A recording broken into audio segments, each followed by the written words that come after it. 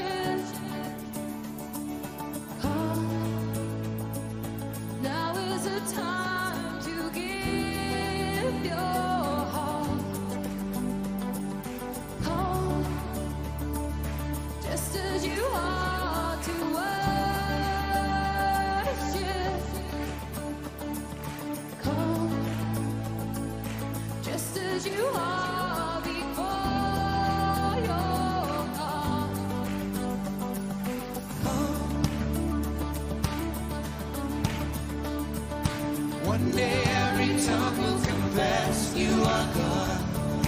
One day every knee will bow.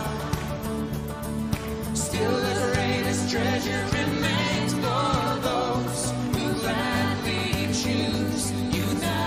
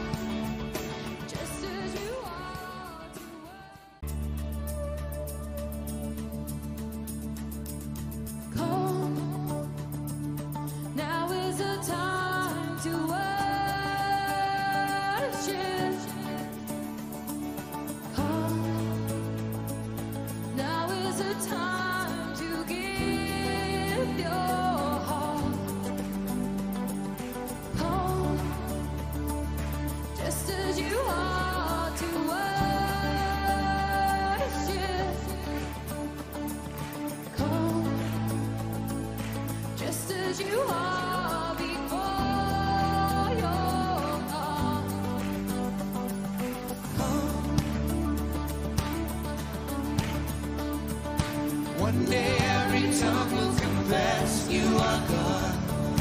One day every knee will bow. Still the greatest treasure remains for those who gladly choose you now.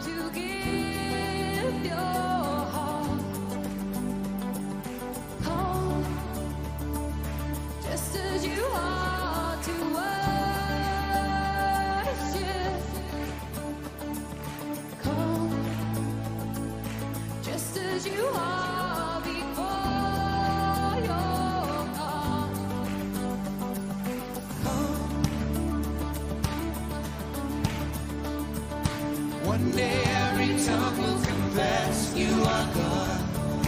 One day every knee will bow. Still the greatest treasure remains for those who gladly choose you now.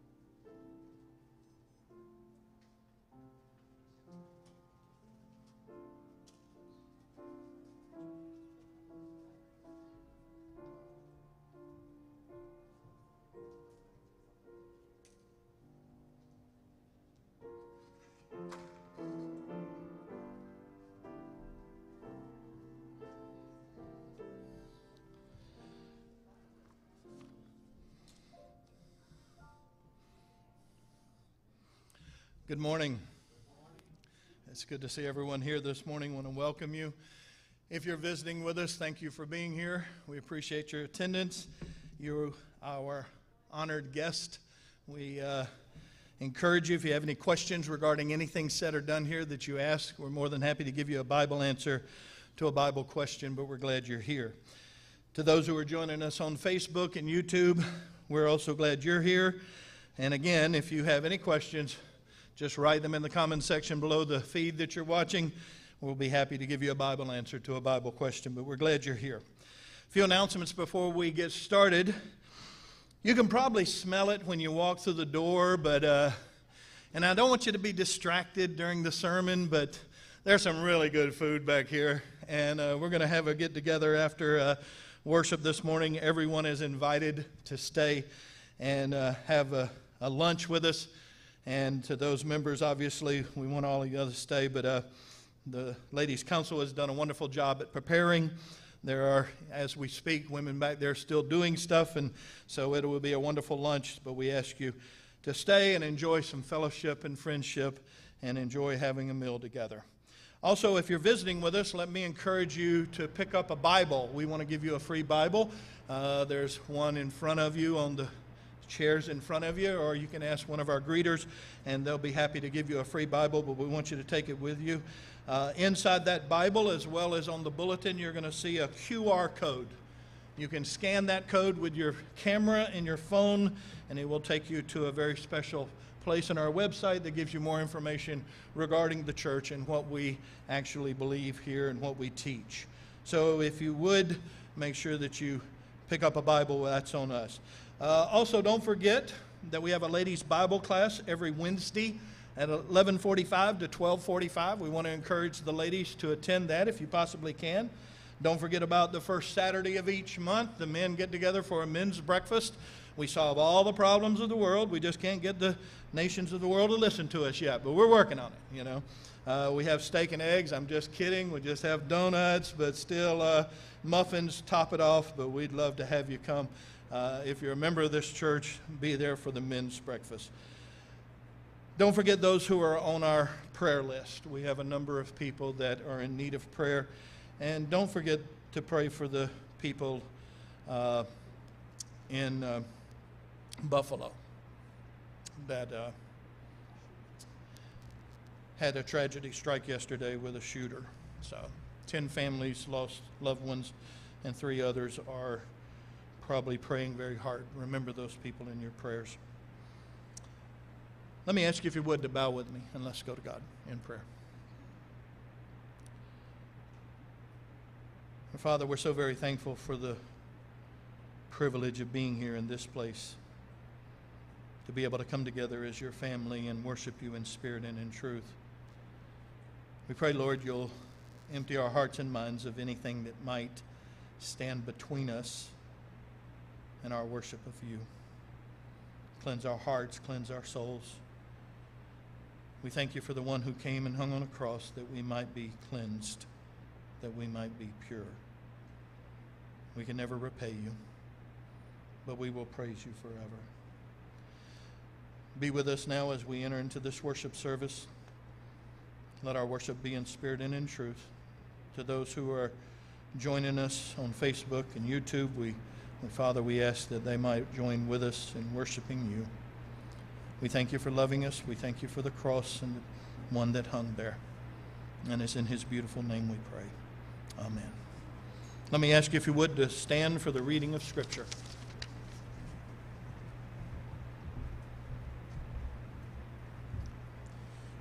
Scripture reading this morning is Matthew 7:24-25. Therefore, whoever hears these sayings of mine and does them, I will liken him to a wise man who built his house on the rock. And the rain descended, and the floods came, and the winds blew and beat upon that house, and it did not fall, for it was founded on the rock.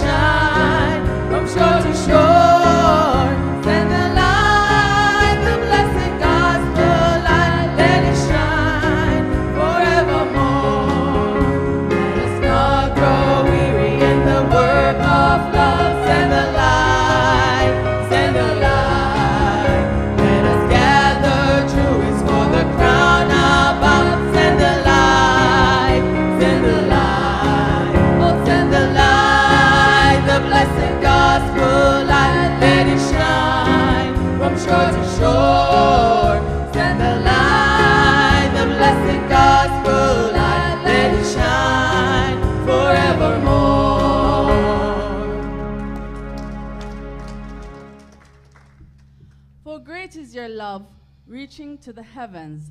Your faithfulness reaches to the skies. Psalm 57, verse 10.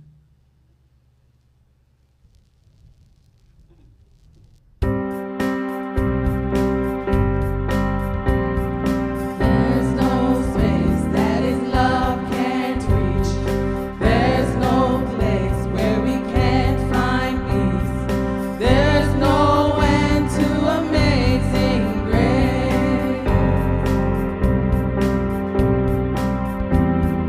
Take me in with your arms spread wide. Take me in like an orphan child. Never let go, never leave my side.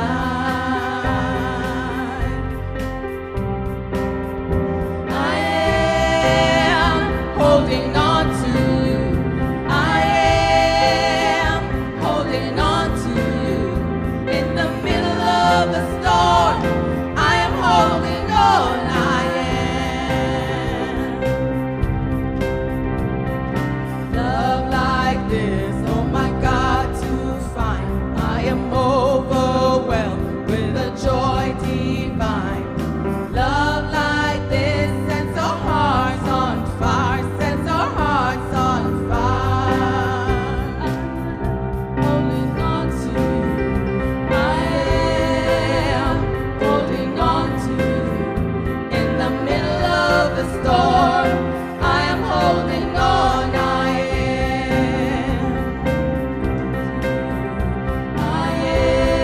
am holding on to you. I am holding on to you. In the middle of a storm, I am holding on. I am. This is my resurrection song. This is my hallelujah come. This is why it's to you I run. There's no space that His love can't reach. There's no place where we can't find peace. There's no end to amazing grace. I am holding on to you. I am holding on to you. In the middle of the storm, I am holding on. I am holding on to you. I am holding on to you. In the middle of the storm, I am holding on. I am holding on to you. I am holding on to you. In the middle of the storm, I am holding on. I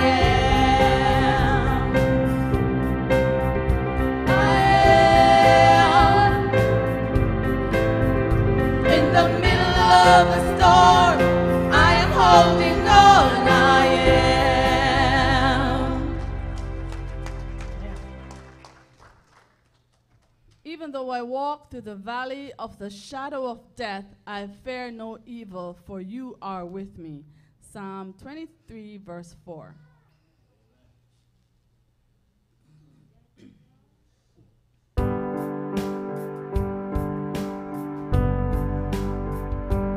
Even though I walk through the valley of the shadow of death, your perfect love is casting out fear.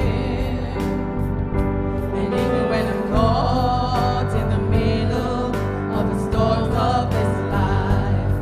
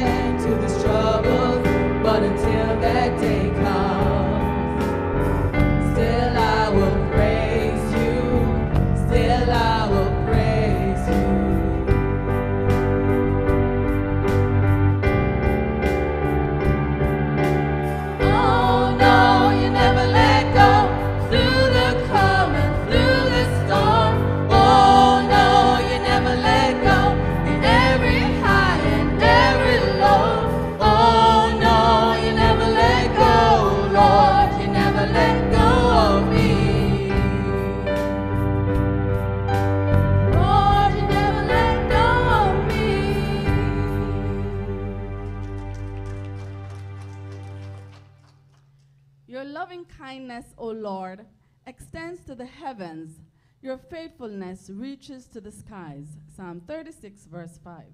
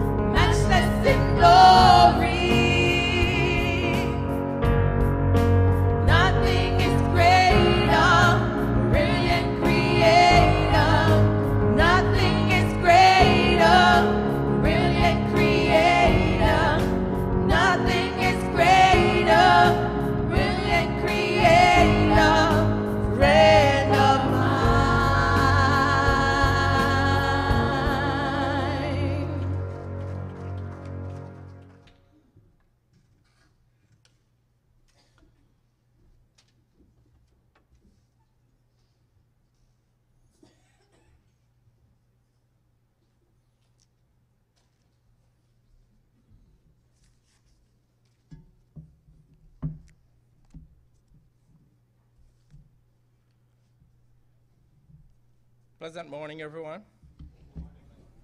As we pause to share a Lord's Supper meditation, I want you to turn your Bibles to Acts chapter 2, verse 42 to 44. Acts chapter 2, verse 42 through 44. They were continually devoting themselves to the apostles' teaching and to fellowship, to the breaking of bread, and to prayer. Everyone kept feeling a sense of awe, and many wonders and signs were taking place through the apostles. Verse 44, and all those who had believed were together and had all things common. Here ends a portion of God's holy word. May we say, Amen. As a little boy growing up, there are some fundamentals that would stick with you. And in fact, as you grow and as you learn, there are some fundamental concepts in life that you hold on to. One of the dearest ones that I remember very well is take off your shoes before you take off your pants. And for some reason, I kept doing that very often. I tried removing my pants with my shoes intact, and it was never very successful. And as I grew up, I understood the concept that it's important to remove your shoes before your pants. Now, as simple as it sounds, there are some fundamental truths in life that we got to hold on to. And I saw the theme on the bulletin, and I smiled because I'm happy because we have to stick to the fundamentals. And so in Acts 2, verse 42, it shares a very powerful set of words. It says they continued steadfastly in the apostles' doctrine. Now, steadfastly here refers to a constant, resolute conviction, always abounding. And so we're here to partake of what represents the Lord's body and blood, not because of a ritual, not because we feel like we should do it, but we are doing it because it's a part of the apostles' doctrine. It's a part of the teaching.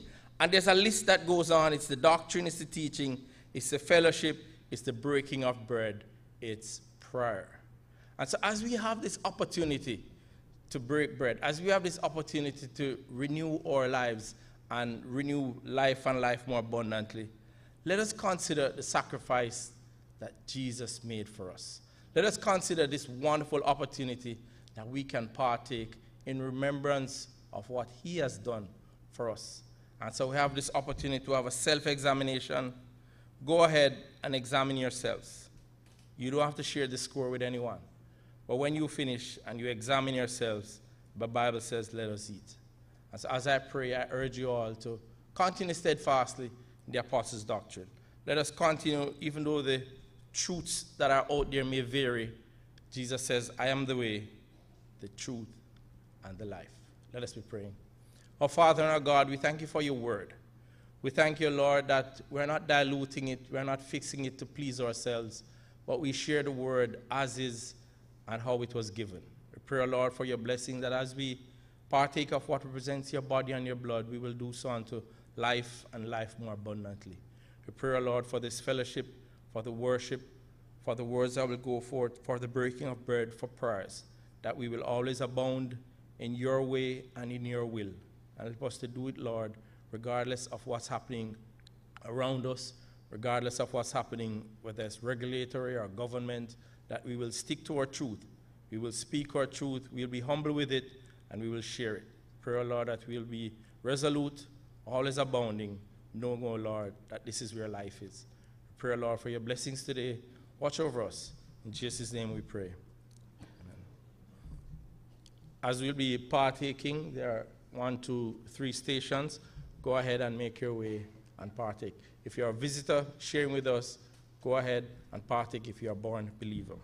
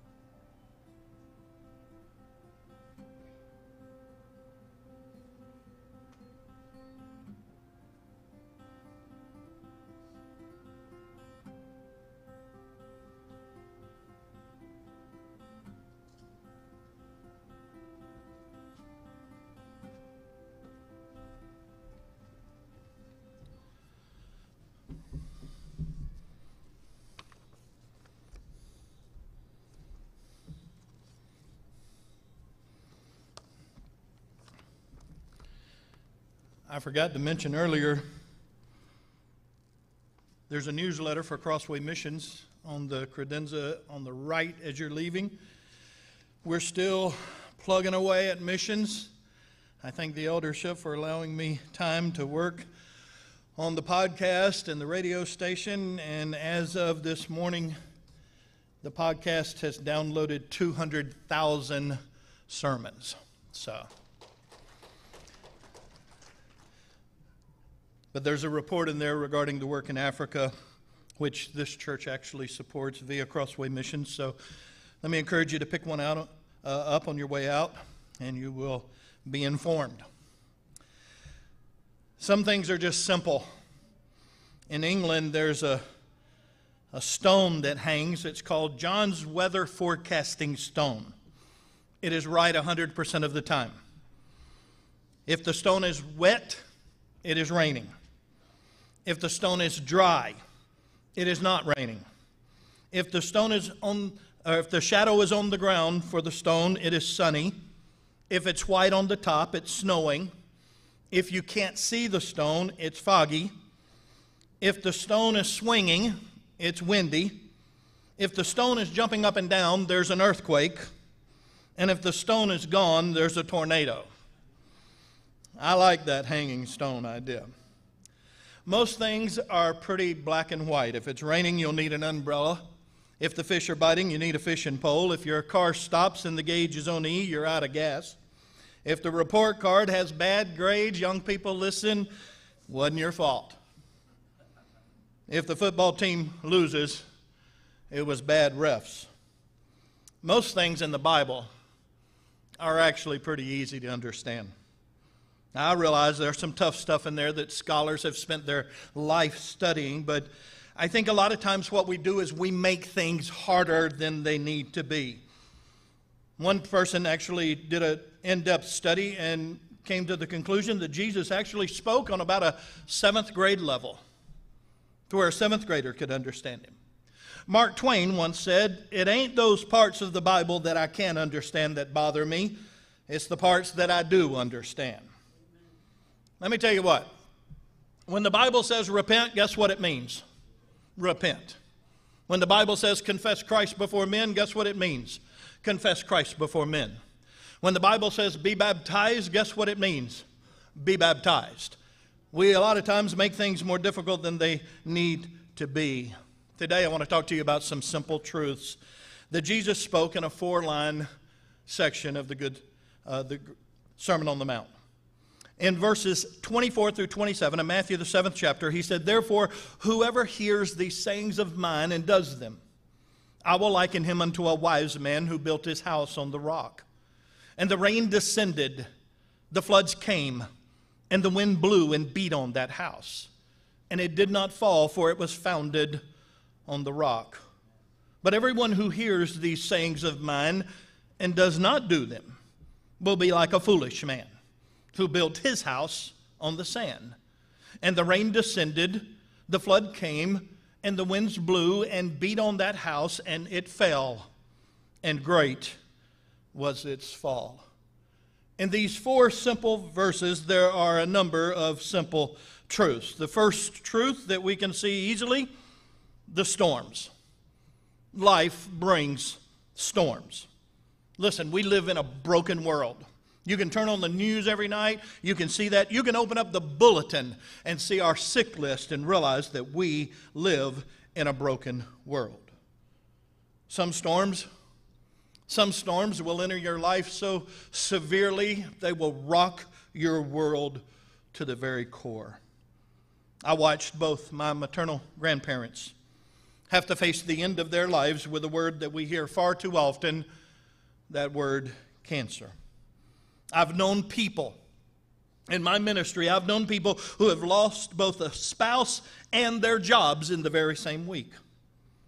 Millions of Jews today are still haunted by the memory of a madman who was able to rise to power and destroy 6 million of their countrymen. And even this morning, there are 10 families in Buffalo, New York, who will tell you, yes, the storms come completely unexpected. The storms in life are real. But Jesus, we have words from him to help us understand that he is there for us. In John 16 and verse 33, he says, "In the world you shall have tribulation, but be of good cheer. I have overcome the world." In Romans, the 12th chapter, verses 9 through 15, Paul said, "Let brotherly love, or let love be without dissimulation. Abhor that which is evil. Cleave to that which is good. Be kindly affectioned one to another with brotherly love, in honor preferring one another. Not slothful in business, fervent in spirit, serving the Lord, rejoicing in hope, patient in tribulation, continuing instant in prayer, distributing to the necessity of saints, given to hospitality. Bless them which persecute you. Bless and curse not. Rejoice with them that do rejoice, and weep with them that weep." The storms of life will come. It's been said that you are either coming out of a storm, going into a storm, or in the midst of a storm. That's a simple truth. But we can handle the storms of life. Actually, we need to handle the storms of life. It is a defining mark of our character. When something bad happens in your life, you have three choices. You can let it define you, you can let it destroy you, or you can let it strengthen you. The storms in our life often clarify who and what we are. But the storms will come. And we cannot shape the storms, but we can prepare for those when they arrive.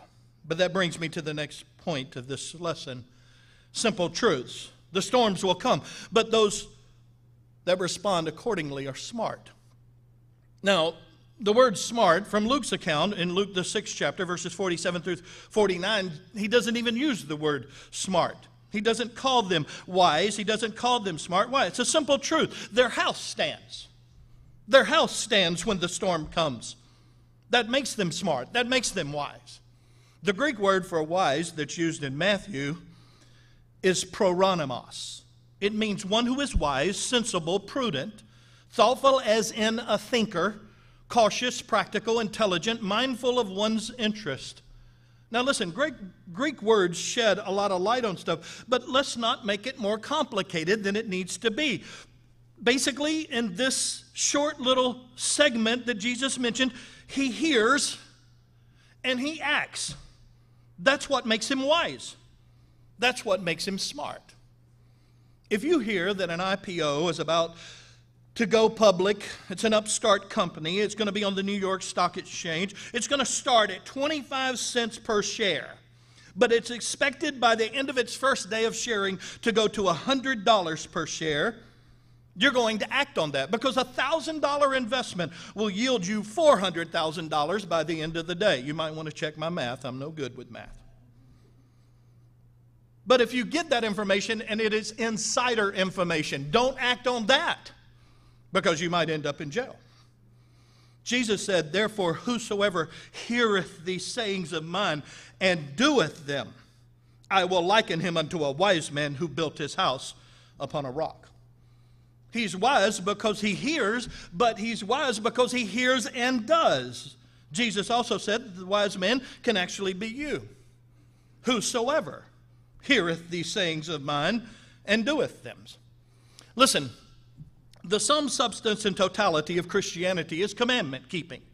Now, some of you may be sitting there going, wait a minute, that sounds like legalism to me. Well, if the motive for commandment keeping is the wrong motive, if it's to just put God into your debt, to make him owe you, that he's indebted to you because you've done all these things that he says, then yes, that's the wrong motive. But I'm not talking about commandment keeping from an inferior motive. I'm talking about commandment keeping from the motive of love. And when that is the motive, the sum, substance, and totality of Christianity is commandment keeping. And if you don't believe me, at least believe Jesus. Only hours before the cross, hours before they will nail him to that Roman cross with cold Roman steel through his hands and through his feet, he said to his disciples in John 14 and verse 15, "If you love me, keep my commandments." In 14:23, "If a man love me, he will keep my words." 14:24, "He that loveth me not, keepeth not my sayings." Jesus points out that the motive for commandment keeping must be love. And John points out as he writes that closing book of the Bible in that closing chapter. In Revelation chapter 22 and verse 14, blessed are they that do his commandments, that they may have right to the tree of life and may enter in through the gates into the city. John actually says that those who keep the commandments of Christ get to go to heaven. Now we know that no legalist is going to go to heaven. Therefore, commandment keeping from the motive of love cannot be legalism, because those who keep his commandments from the motive of love go to heaven. That's smart. And that's exactly what Jesus is saying. The bottom line is foresight. I heard a story about a man who was walking along a beach, and he stumbled across a bottle that was half buried in the sand. Yeah, this is one of those genie jokes, so just hold on. He picked it up, he brushed off the sand, and a genie popped out. And the genie said to him, "You have one wish." And the man said, "One wish? One wish? Most genies give 3 wishes." He said, "Listen, I'm the Kmart Blue Light Special Genie. You get 1 wish. That's all you get." If you know what I meant by that, you've just told me your age. The man thought long and hard. What could he wish for? He finally decided. He was a Wall Street trader. And he said, "I want a copy of next year's local newspaper with stock quotes." The genie said, "Done." Boom. Instantly he had his hands on a copy of the local newspaper for the next year. He went home and he studied it for hours. He plotted the current price of stocks here and what they would be a year from there. He did a whole spreadsheet. He worked and he worked and he worked, and he finally got it all worked out. And by that time next year, he would be a millionaire. And when he was done, he picked up the paper. He threw it down on the table. It fell open to the obituaries, and his was the first name on the list. The wise man knows that the storm is coming. He's prepared. He has foresight. He's readied himself. He's built his house on a solid foundation. There's a storm coming for you. And that storm, if Jesus tarries, is death. Because your name is going to be in that obituary. My best friend that I studied with all through Harding, we would stay up all night and study, and we'd lost contact over the years. A few weeks back, I decided to look him up and see what he was up to and send him a text message. When I went to his Facebook page, he was 2 years younger than me. It was his obituary. He's on the other side. The storm is coming to sweep us into eternity. If Jesus tarries, that storm will come, and it will take us all to stand before an almighty God. The question is, will you be wise when you stand there? That brings me to the next point of this lesson, the stolid. Now let me define stolid. It's not a word that we use all the time. It's not easily stirred or moved mentally and passive. The Latin, it actually comes from stolidus. It means inert, dull, stupid. Now, bluntly, using that word stupid, for some of you get mad at me, all right, and say, "Hey, we don't like you using bad words in the pulpit." I've heard some of you say something probably just about the bad.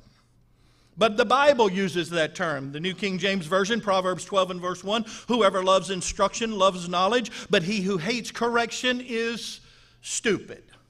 Psalms the 49th chapter, verse 10, "For he sees that even wise men die. The stupid and the senseless alike perish and leave their wealth to others." That's New American Standard. Jeremiah 10:21, "For the shepherds have become stupid and have not sought the Lord. Therefore they have not prospered, and all their flock is scattered." Jeremiah 4 and verse 22, "For my people are foolish. They know me not. They are stupid children. They have no understanding. They are wise in doing evil, but how to do good they know not."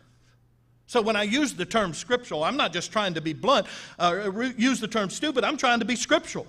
Jesus calls this man a foolish man. "Everyone that hears these sayings of mine and doeth them not shall be likened unto a foolish man who built his house upon the sand." I don't know if you know it, but the Greek word for foolish is the Greek word moros. It's where we get our word moron. It means dull, a stupid, a blockhead, a fool. So the blunt, simple truth that Jesus is trying to get across, he who hears and does not do is a moron. He's stupid. That stolid person that has something in common, the only thing that he has in common with the one who is wise is the wise man hears and he hears. Verse 24, the wise man hears. Verse 26, the foolish man hears. Both of them hear, but only one accomplishes it. And Christianity is about doing. It's not just about hearing. In Isaiah the 30th chapter, verses 8 through 10, Isaiah said, "Now go, write it before them in a table, note it in a book, that it may be for the time to come forever and ever, that this is a rebellious people, lying children, children that will not hear the law of the Lord, which say to the seers, see not, and to the prophets, prophesy not unto us right things, but speak unto us smooth things, prophesy deceits." Now that's King James. It's a little rough, all right? Let's read it from the contemporary English version. "The Lord told me to write down his message for the people, so that it would be there forever. They have turned against the Lord and can't be trusted. They have refused his teaching and have said to his messengers and prophets, don't tell us what God has shown you, and don't preach the truth. Just say what we want to hear, even if it's false. Stop telling us what God has said. We don't want to hear anymore about the holy God of Israel." Regretfully, there are people today that say the same things. Maybe not with their words, but with their lives. Let me tell you something. Hearing and heeding the words of Christ is about lordship. In Luke, the 6th chapter, verse 46, as Luke records this section of Scripture that Matthew records and we've read from, that sermon started because Jesus said, "And why call ye me Lord, Lord, and do not the things which I say?" That's a rhetorical question. If you don't do what I say, then I'm not your Lord. Let me tell you something. There's a lot of people today, in and among us, in our churches as well as many others, who want Christ as Savior. They want him to save them, but they're not willing to have him as Lord. And that is not an option. It's not coffee or tea. Peter would actually say on the day of Pentecost, when he preached that first gospel sermon in the name of a risen Redeemer, he said in verse 36, "Therefore, let all the house of Israel know assuredly that God hath made that same Jesus whom you crucified both Lord and Christ." You cannot have him as Savior if you are not willing to take him as Lord. And that's a simple truth. Action is the delineating difference in the smart and the stolid. I mean, the stolid, the foolish, the stupid man gets up from the pew on Sunday morning. He goes home. He still honky-tonks. He still cheats people out of money. He smokes, cusses, fumes, and fusses. He still lies. He still cheats and steals. He focuses on time and timely things. He never picks up a Bible. He never prays. He's almost the identical man he was before he became a Christian. The word Lord to him means nothing. He doesn't even know it's supposed to. There's no life-changing actions on his life. He does nothing, and in doing so, he builds a house on the sand, and it will fall. And that brings me to the next point of this lesson, the stimulant. The stimulant, actually, Jesus began this short little 4-verse parable by saying, therefore. I've said it in many classes here, on Peak of the Week as well as Bible study on Sunday morning. Anytime you see the word therefore, you need to ask the question, what is it there for? It is pointing to something that has been said earlier, most times immediately before. And the story that prompted this story about the wise and the foolish builders is Matthew the 7th chapter, verse 21 through 23. This story about the wise and the foolish builders starts at verse 24 and runs to verse 27. What prompted it? Matthew 7, 21 through 23, Jesus said, not everyone that saith unto me, Lord, Lord, shall enter the kingdom of heaven, but he that doeth the will of my Father which is in heaven. Many will say to me in that day, Lord, Lord, have we not prophesied in thy name? And in thy name cast out devils, and in thy name done many wonderful works. And then I will profess unto them, I never knew you. Depart from me, ye that work iniquity. When Jesus starts this little bitty sermonette on the wise and the foolish, he says, Therefore, whoever hears these sayings of mine and doeth them, I will liken him unto a wise man that built his house upon a rock. Now, if you think about this, that 7:21 through 23 is actually a picture of Judgment Day. Jesus actually looks down the corridor of time and he sees the day of judgment. He does this on many occasions.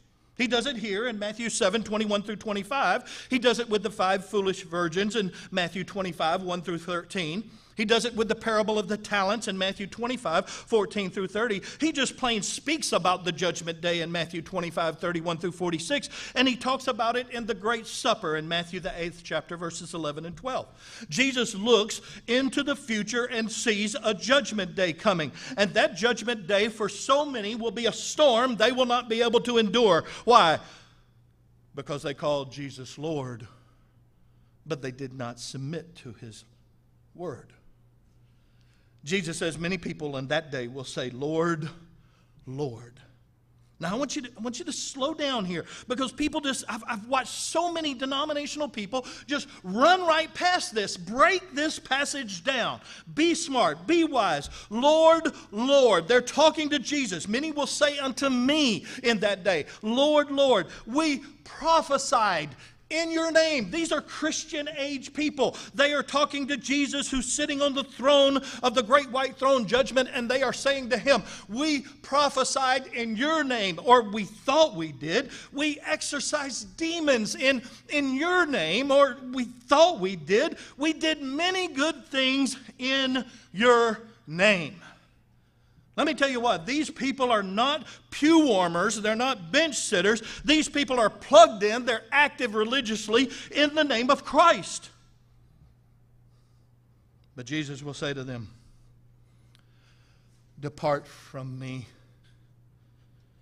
I never knew you. You stop and you ask the question, did they believe? When they were on earth, when they were prophesying, when they were exorcising demons, or when they were doing many wonderful things, did they believe? Well, who's going to waste all their time doing this stuff if they don't believe? They are believers. But Jesus will say to them, I never knew you. They had never done what they needed to do to be saved. Why? Because they were lawless. When he says, depart from me, ye that work iniquity, that's King James. The word there in the Greek is antinomia. It means against law. Some preacher, some track, some Bible in some hotel room said, pray a sinner's prayer. Invite Jesus into your heart as your personal Lord and Savior. Congratulations, you're saved. But Jesus differs with that. Because these people, though they believe, though they are religiously active, though they're plugged in and doing more than sometimes we can even boast, Jesus says to them, I never knew you. Someone told them they were saved and they weren't saved. Why? Faith only. It is the greatest deception the devil has pulled among those Protestant churches who wanted to break away from Catholicism and go back to the Bible, but they stopped short. And someone said, you're saved by faith only, and they said, sounds good to me. And they embraced it. Why? Because faith is mentioned more than anything else. But I assure you, God did not put everything concerning the plan of salvation in just faith verses. He also said in Luke 13:3 and 5, except you repent, you shall all likewise perish. He used the same word there that he uses in John 3 and verse 16, whosoever believes in him should not perish. So Jesus made repentance on the same par as belief by hooking those two together with the word perish. Jesus said, unless you confess me before men, I will not confess you before my Father which is in heaven. Jesus said, he that believes and is baptized shall be saved, but he that believeth not shall be condemned. That's the plan of salvation according to the Bible. These poor people stand here at judgment thinking everything's okay and find out they did not go to the law of Christ. They did not go back to the book, and because they did not go back to the book, because they embraced some false teaching that the world has propagated around the globe. Because they embrace that, they find themselves lost at judgment. What does it boil down to? He that heareth my words and doeth them, that's the wise man. The stimulant of the story of the two builders is because of the coming storm of judgment. There's only two groups of people at judgment: those who heard, those who heeded, those who called him Lord, and it meant something. And then there's the stolid, those who hear, but they do not heed. They called him Lord, but it meant nothing. I've said this before, but it's worth repeating. In Matthew, the 25th chapter, in verses 31 through 46, again, Jesus is talking about that coming judgment day. And he says, when he comes in the glory of his angels and all his angels with him, the angels will separate that vast herd of humanity. Billions of people will be parted right and left. To those on the right-hand side, he will say, come, you blessed of my Father. To those on the left-hand side, he will say, depart from me, you cursed. Every time Jesus speaks of judgment, every time he uses illustrations to point to judgment, there are always those who are ready, the 5 wise virgins and the 5 foolish virgins. Those who come from the east and the west and sit down at the table with Abraham, Isaac, and Jacob, and those children of the kingdom that are cast out. There's always those who are ready and those who are not ready. And as he speaks in Matthew 25 and looks down the corridor of time to that great judgment day, he sees that vast human crowd of individuals, and that only consists of those who are smart and those who are wise. And he talks about how they're parted right and left. When he looked down the corridor of time and saw that event, he saw you. You were there. In the mind of Christ, as he looked forward, in that crowd, you were there. The question for you: which side? Which side did he see you parted to? That's up to you. That's up to you. Your eternal destiny will depend on whether you not only hear the words of Christ, but you do the words of Christ. That is the one simple truth I want to get across in this lesson. So don't play footsies with this. Don't play games with this. Go all in. I guarantee it. A billion eternities from now, you'll be glad that you did. It's worth it. The trade-off is easy. 60, 70, 80, 90 years here, and then you get eternity with God in a place that has no pain, no sorrow, no more death, no more separation. And I don't know about you, but that's where I want to be. Not because of it, but because of him. Because of the one who hung on the cross to get me there. So the one simple truth: do you hear and obey, or do you just hear? That's your decision. And even an omnipotent God gives you that prerogative. You choose. Your decision. Let me ask you, if you would, to bow with me, and let's go to God in prayer. Father, we're so thankful for this short little part of Scripture that points so clearly, so easily to these simple truths. Help us to hear. Help us to obey. We thank you for loving us so much that you sent Jesus to die for us. Help us to yield our lives to him as Lord of our lives. Thank you for loving us. It's in Christ's name we pray. Amen. If you're here this morning and you need to become a Christian, don't put it off. Become one. Here. Today. If you are a Christian, maybe you've believed, repented, confessed, been baptized, but you've not been faithful, there's still time. God is the God of second chances, third chances, fourth chances. Come back. And if you just need a place to call home, a church home and you're a baptized believer, we would welcome you to be a part of this family here at Margate. Whatever your needs might be, we extend an invitation. If you have anything that we can help you with, we're happy to do so while we stand, while we sing.